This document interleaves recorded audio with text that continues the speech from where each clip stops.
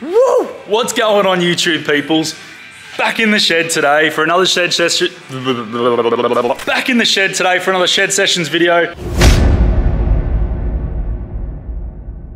Basically what I did is I did a whoopsie. I did a big whoopsie off-road and I cracked my headlight. Essentially is the crux of the story here. So you can see down inside there, there's a crack on the bottom of the headlight and it's letting water and condensation in there.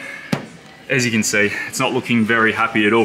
Basically what happened, and it's not the bull bar's fault, I'll explain why. Basically what happened, I was coming up to a ledge, a rock ledge off-road. I'll even see if I can find some old footage of it. Hit the corner of the bull bar right here. There's a little bit of damage as you can see.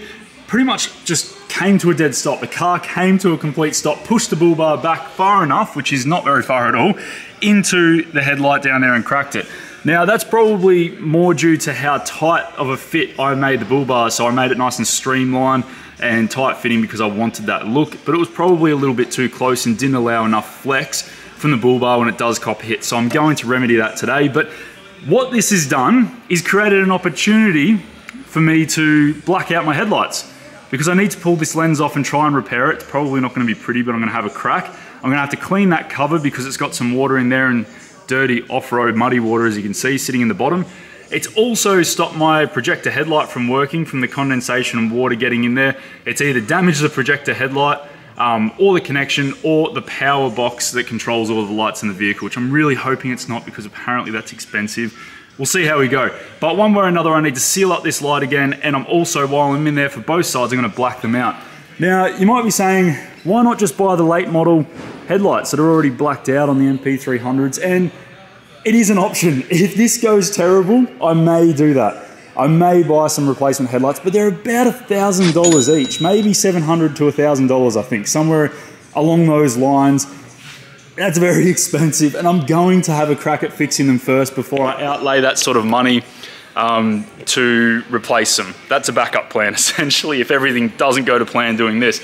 But if it does go to plan, there may be some other people out there on YouTube, you guys, that may want to black out your early model headlights as well, and you can follow this video on how to do it. If everything goes to plan, I can be the guinea pig. I can do it first. So, this also opens up another opportunity because I'm going to have to remove the bull bar to get to some of the bolts on the headlights. It also means that I can move it out just a little bit to stop this from happening again. And while I'm in there, I can relocate my Rumba control box, which I've been wanting to do for a long while now. Mainly to help with the airflow going into the intercooler, the front mount intercooler I put on, the CRG intercooler, help with the airflow in there, also for my automatic transmission cooler and radiator, which is stacked all in there. So the more airflow I can get, the better things cool. And this is become even more of a importance for me to do it since putting on the steady headlights, spotlights I should say. So that's pretty much what we're going to be tackling today. I'm going to rip off this bull bar. Now if you have a plastic bumper on your nav, that's fine. In my Iron Man install, my bull bar install video, I show you how to remove the factory plastic bumper. So if you have one, don't fear, you can just watch that video. I'll chuck a link to it somewhere around this area right now that you can click on if you wanted to see how to do that.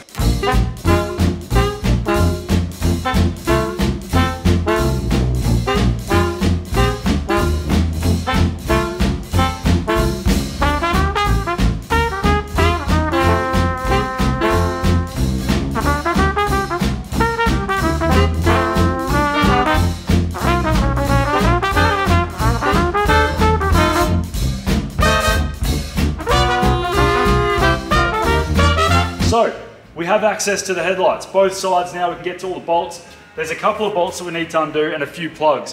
What I'm going to try and do though is to take off the bolts first so I can get to the plugs behind the headlight when I start pulling it out. So the bolts that I can see, there's two on the top up here, two up the top there, and then we've got one down the bottom. There's a little cutout in this plastic panel right there that you can get a socket into, and then there's one on the side, and I think that is all of them.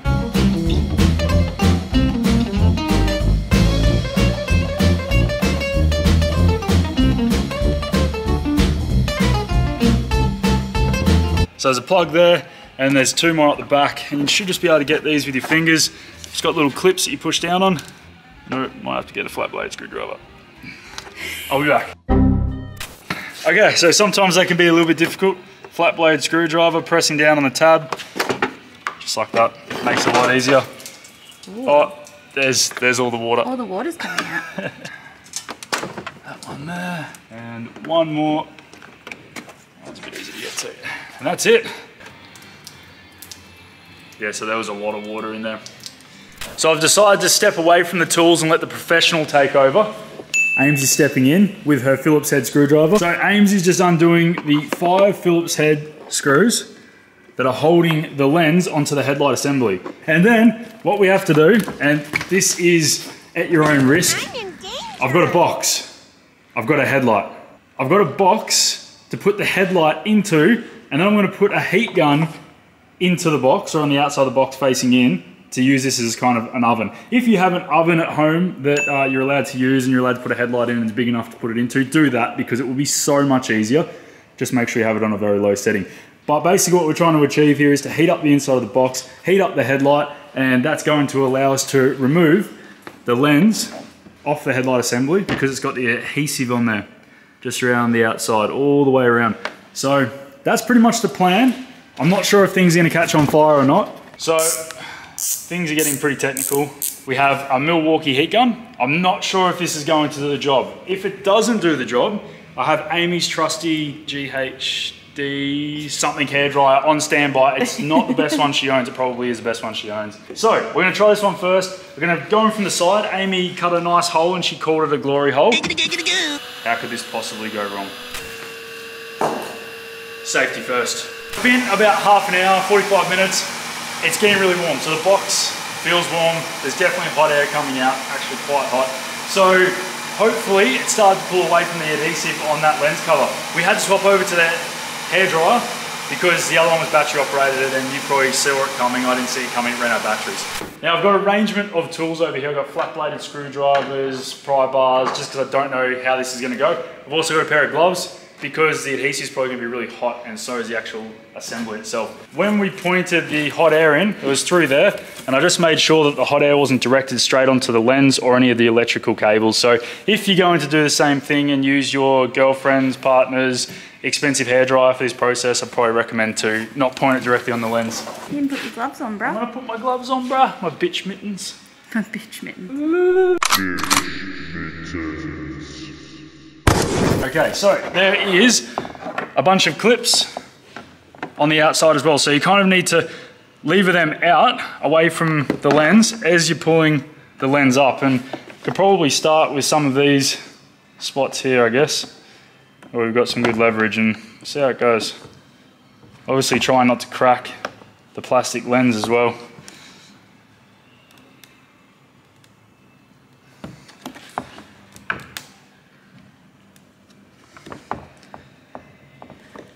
It's definitely starting to lift away.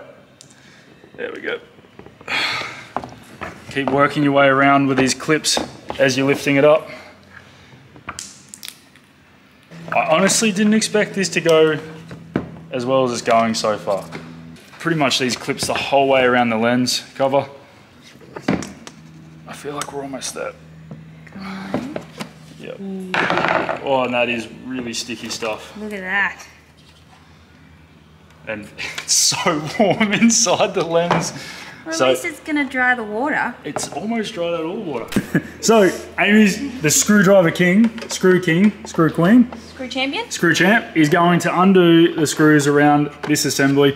I'm gonna remove this one first. I'm also going to attempt to remove the one here as well. I'm not sure how to get it off, but we're gonna have a crack and also paint that while we're at it because it's just chrome and chrome sucks. Lunch is served. Ames has come through with the goods. Oh my God. Oh, famished wolf. Loaded fries, burgers. Delicious. Wow. So the progress on the headlight at the moment is we've just disassembled this one here.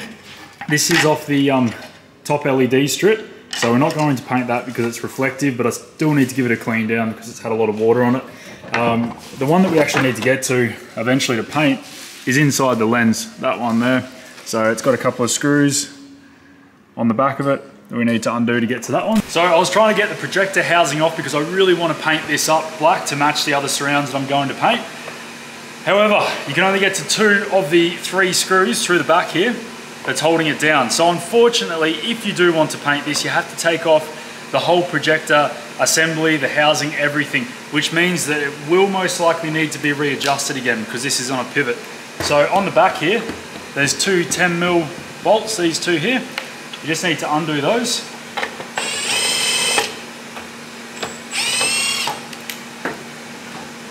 And that removes the whole assembly. One more Phillips head screw, so it's 3 in total in the back of the housing. And that pulls away now from the main projector body, that housing there.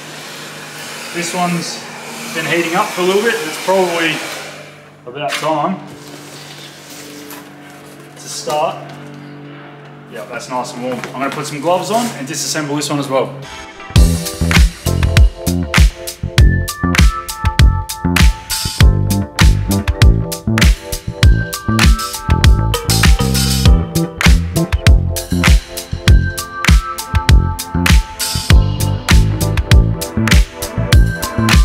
Okay, so that is the second headlight now pulled apart. So much like the first one, once the glue was nice and hot, it separated nice and easy. Probably a lot easier than I thought it was going to. So that is awesome. Now, this one didn't get any water in it like the first headlight did, so we don't have to disassemble it as far, which is great. So all of the top assembly here for the LED strip and the reflector for the indicator side, we don't have to take that out, it can stay in place. The two pieces we will be removing is the projector assembly and the housing for the projector as well, like the first one. And on the lens, the actual lens cover, there's this panel on the inside. So same as the other one, I'm going to remove that using a Phillips head screwdriver. It's just the screws around the outside and the whole assembly comes apart. Okay, so that is the lights completely disassembled and all of the parts out that I want to paint, which is these ones here. So from each light, it's two pieces. Now, what I've done is I pulled out the plastic pieces out of this surround. Now, the top one there was pretty easy. That came out pretty much after we took the screws out that was holding this into the lens cover. Now, these two on the outside, that one there and this one here, are a little bit tricky. So they had some plastic clips holding things down, which can break real easy. So I used a pick tool, this one here, basically to pry the plastic clips out of their position to remove them. They can break really easy, so just take your time. They will eventually come out. I've also got all of my other headlight parts down here in their corresponding sides, so left and right, and I've put all of the screws and everything that I've removed in a Ziploc bag over there to try and keep it together. Completely up to you, but everything looks relatively similar, so when you go to reassemble things, if it's all mixed up, it could be a little bit confusing. Okay, so I've just finished sanding back one set of covers, and as you can see, they're looking very dull in comparison to the original chrome shiny covers that we have here. So these ones haven't been done. Now, I started off with some Scotch-Brite, wasn't really cutting the mustard, so I've got these sanding pads, fine grit sanding pads. That's a U-Pole product, and they are absolutely awesome. So they're flexible and you can really get into all of the crevices and corners with them, because the aim of the game here is to have a piece of plastic that isn't shiny as much as possible. So as you can see, there is just a couple of shiny spots. I can probably get that one even a little bit better.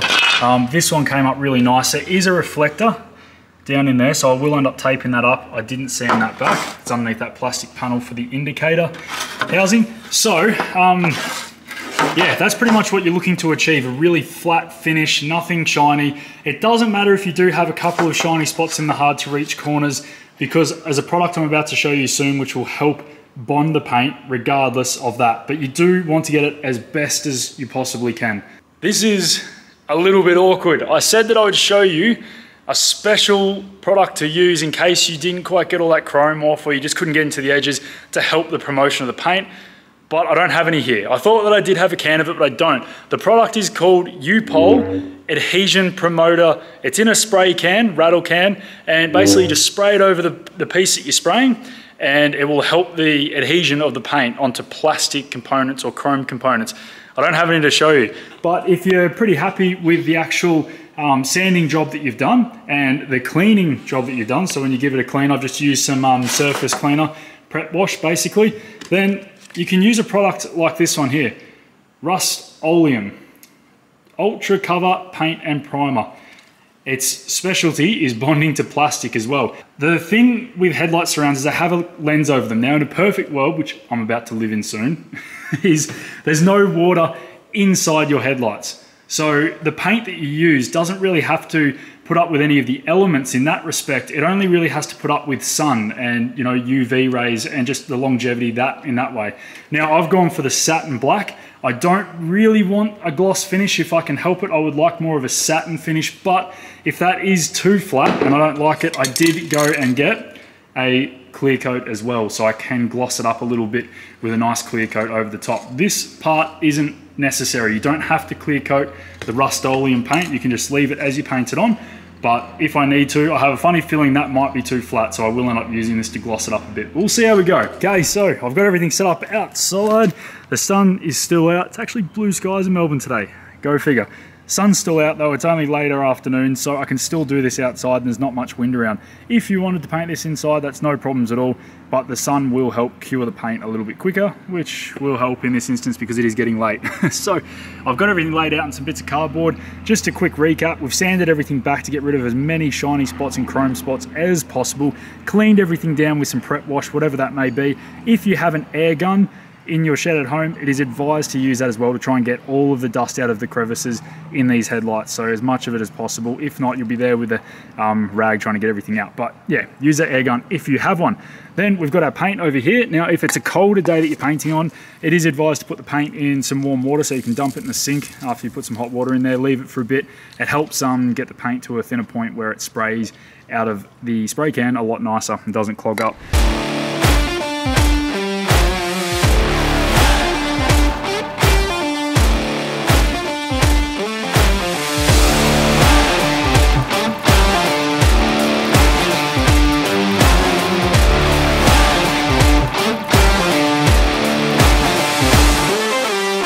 That is the first coat done, and probably the best bits of advice that I can give for doing the first coat is making sure that you get into the hard to reach areas first before you try and paint the nice flat surfaces.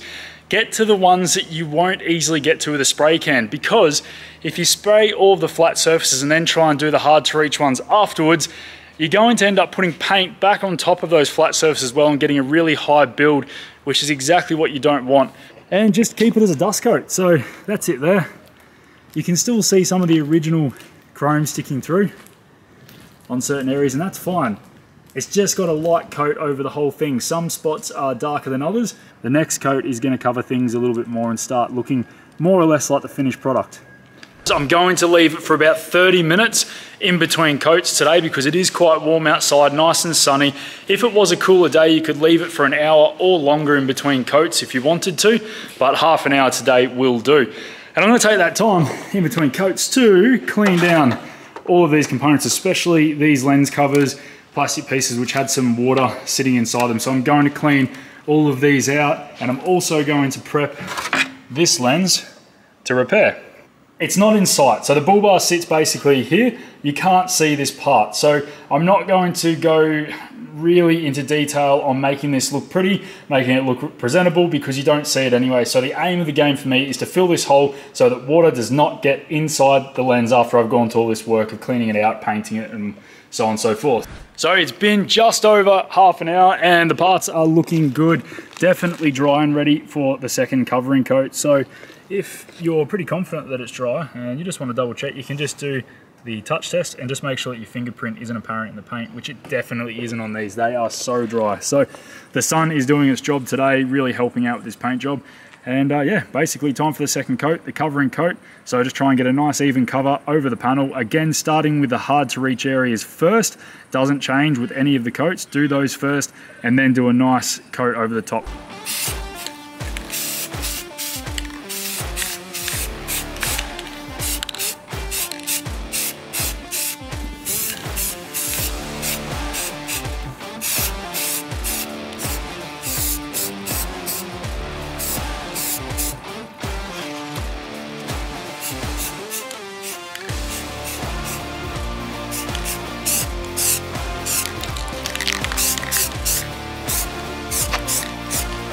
So another bit of advice that I can give when painting is don't go too close. So if you go too close, even if you're sweeping and doing on-off motion with the spray can, basically it can run the risk of getting runs because you're going to be focusing on a spot too close. So have about 30 centimeters between you and the part that you're painting, and that should prevent you from getting, you know, runs on your spray job as long as you're still moving around the job. And also grab the part that you're painting, obviously on the underside that you haven't painted, and just move it around, maybe 180 degrees from where you painted the last time. That helps you see spots that you haven't painted or may have missed on the previous run, and it actually helped me before. I missed a little bit on the underside of this one, so moving things around really helped me see where I needed to aim for the second coat and try and make sure I get that coverage. But it's coming up really good. I've cleaned up the cracked area, which is probably the worst of all of it, for dirt and whatnot, so I've cleaned that out really thoroughly, and this is the epoxy product that I'm using. So it's basically a 2-part resin and hardener. Squeeze the tube, comes out. So I've got this piece of metal here that I've cleaned. Just squeeze it onto there and then mix it up.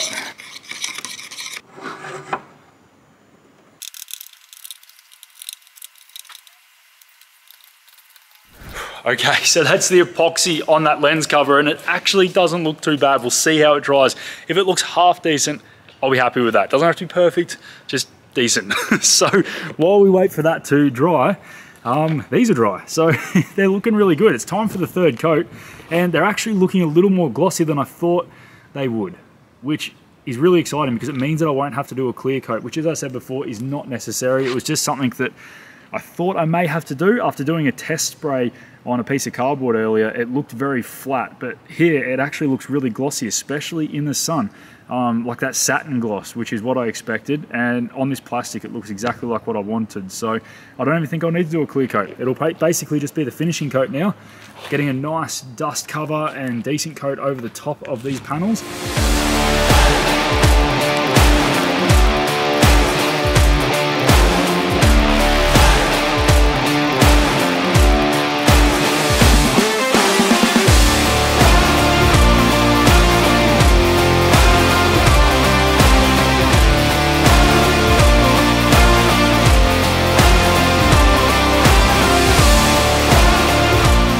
Okay, so these are still wet to touch at the minute, but this is a good opportunity just to pick it up from the underside and just go over the whole piece. Look in all of the hard to reach areas and just make sure that you've got coverage on everywhere that you need, because you don't want to put this back together and then find a spot that you haven't painted.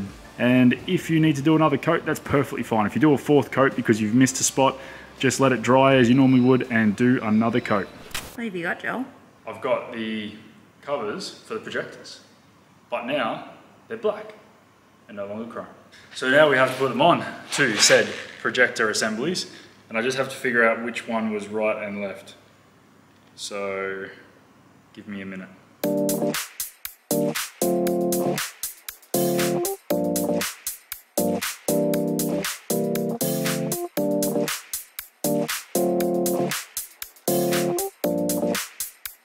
Okay, so on the back of the projector housing, if you took off this cover, if you got the projector out, then just make sure you put the plugs back in.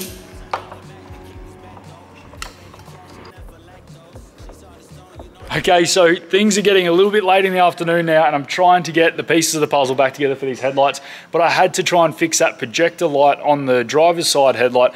I didn't know why it wasn't working. I remember when I got some water in there, it started flickering, and then it just went off altogether. So I had to try and find out where the problem was, whether it was in the projector LED globe or the wiring or just something like that. There was a little bit of corrosion starting in the wiring, which I cleaned out, put it all back together, plugged everything back in, and it blew a fuse in the main headlight relay system. So that was a pain in the ass. And I had to try and find my way back through what might be the issue. I ended up changing or plugging the driver's side headlight into the passenger side wiring, just to try and eliminate the wiring on the driver's side was the issue, and try and isolate it to the headlight itself, which it was. So it ended up being this module here, which is usually in a metal housing, but I've just pulled it out to try and see if I can clean it.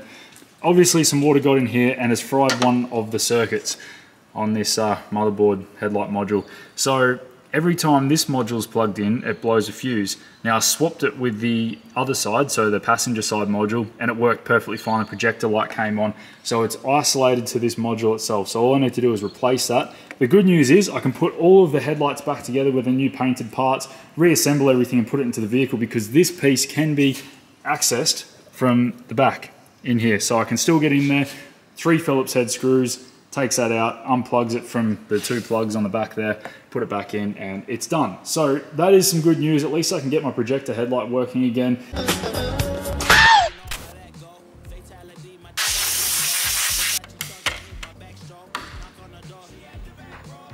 Which way? That way.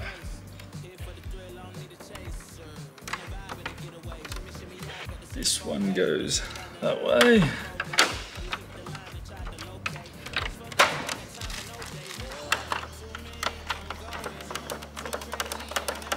So basically what we're trying to achieve here, what Amy's doing is heating up the original glue because it has gone hard since we heated it up last time. So heat it up so it gets soft, and then it will mesh into the other stuff that we put in there, the other 227 Sikaflex, and it'll all be soft and mushed together. So yeah, what you want to do is you want to grab your Sikaflex 227, good stuff. You want to insert it using an insertion gun into this valley. Crevice? Space. Amy is going to insert the Sikaflex in. I'm going to go get Amy a gun now to do said Sikaflexing. Joel's lost the plot. I've got you your insertion tool for Sikaflex 227. That was the proper way to do that. Okay, so we've got Amy on a midget step. She's got her Sikaflex. I am getting a rag as she requested, and this is happening. Sikaflex it. It's almost at the tip. How much do you want? Is that enough? Oh, yeah, about that. Oh, yeah.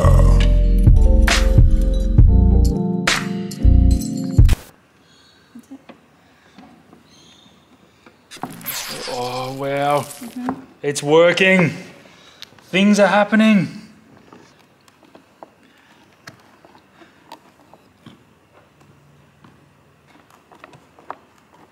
So it is finally time to put the lights back onto the nav.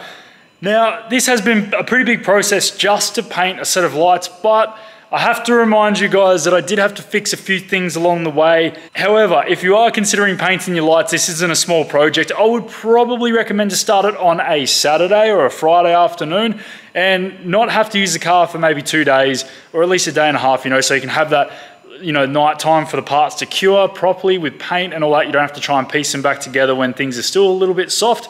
Get them, you know, a full 24 hours of curing would be ideal, to be honest with you. And it also means you can take a break, put your feet up for a bit and not have to spend a whole day tinkering with lights, because it is kind of intricate, especially when you're trying to remember to put everything back together. You've only got one shot to make sure that everything's done properly. You can't just go, oh, I forgot that, and pull everything apart again easily anyway. It's a big job, as you saw, but it's going really well. So it is time to put the lights back onto the nav and then start reassembling everything else, which I'll tinker with a few other things in the background, bull bar wires and adjustment bits and pieces. But let's get the lights back on. Let's see how they look, because on the ground, they look really good. I don't want to show you because I want to show you on the car. They look awesome. You feel alive, let's hit the dance floor. Don't work too hard, might break a backbone. Return to the Mac, the king is back though. Corvette and cash, I never lack those. She saw the stone, you know how that go. Okay, so the winch solenoid box is right there. Focus, there it is. Right underneath the steady headlight bracket. So I've just picked up a bolt off there to mount the control box, solenoid box, just underneath it. And you can still get to the hand control straight through the bottom of the Ironman bar. So everything's falling into place there. There's lots of clearance. There is another bracket which runs the supply, which bolted onto the side of the actual housing itself. But because I've got my intercooler there, I couldn't fit it in there. So that's fine. I just had to get a little bit fancy with the mounting, make up something, cut a few brackets, drill a few holes, and it's done. So I'll wire that one back in, and then that's the job done there. All I have to do then is align this bull bar a little bit better than last time so that it's not as close to the bottom of the headlights down in there. Bolt it all back together. So we're getting there. Oh my, chandelier limousines. Really think I'm seeing things. Read the line in between. Yellow light, I gotta speed up. Get home to a cold shower. Need that pronto. Look like a rave at the condo. Heck of a night in Toronto. She said, boy, you in Morocco. Pearl white mention in the top gold. Fill up my cup with the pop, whoa. High off life in the spot, though.